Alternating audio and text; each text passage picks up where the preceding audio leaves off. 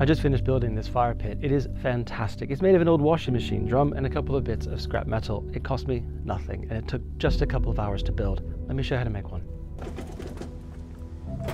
Right, so this is our old machine. It came to a very noisy end a couple of days ago and it's mostly made of rust now. So we thought it was time to retire it and repurpose it into our fire pit.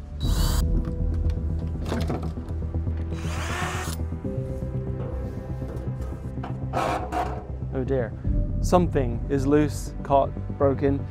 Maybe we'll see what the problem is when we get it taken apart.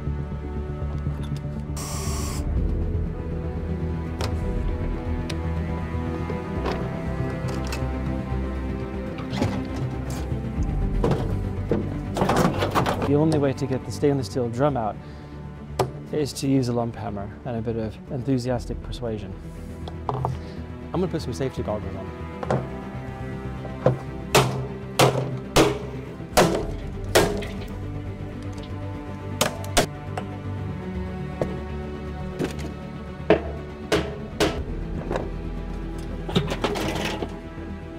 And there we have it. Well, I found the projectile. It is a keychain. My keychain that my wife bought for me as a Christmas present a few years ago. It became a projectile inside the drum during a spin cycle, knocked a hole in the drum, caused a leak, which caused the rust, and eventually it wiggled into such a position that it was catching on the outside of the drum and destroyed the machine. Check your pockets.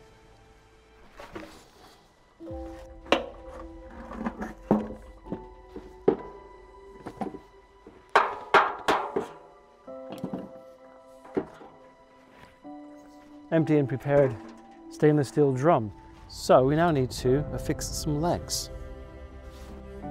I've cut 3 legs from a bit of scrap metal we had from a previous project. The idea is now to bolt the 3 legs onto the drum like so. I've cut the sharp angle off there so it won't be quite as aggressive if you knock it with your knee. We're going to have it so that the drum sits about 35 centimeters or 14 inches from the ground. 2 reasons for that. One is it gets the heat a little higher to where your body is, and also gets it up so you don't burn the grass or whatever else might be under it. So the trick now is to use the vise to hold the leg in the right place.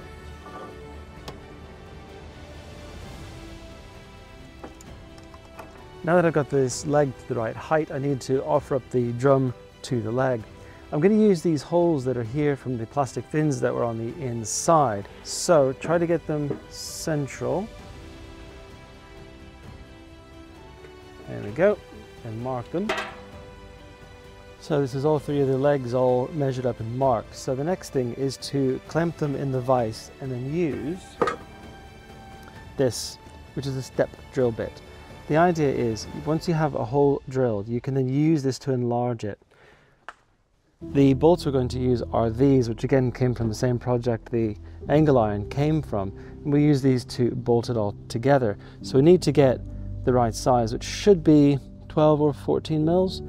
We'll get to 12, see how it fits, and if we need to make it slightly larger, we can.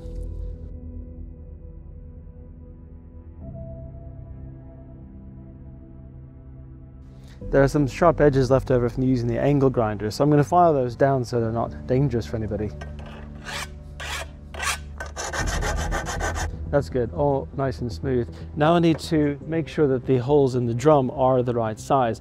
I noticed they're a bit small, so I need to use the step drill to make them a few millimeters larger so the bolt fits in properly. Let's get that sorted.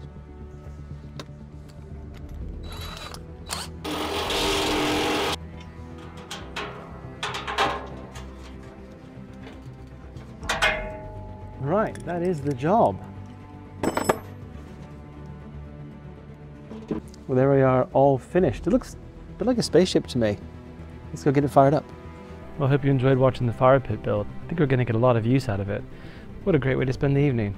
Warm fire, happy dog, nice drink. Doesn't get much better.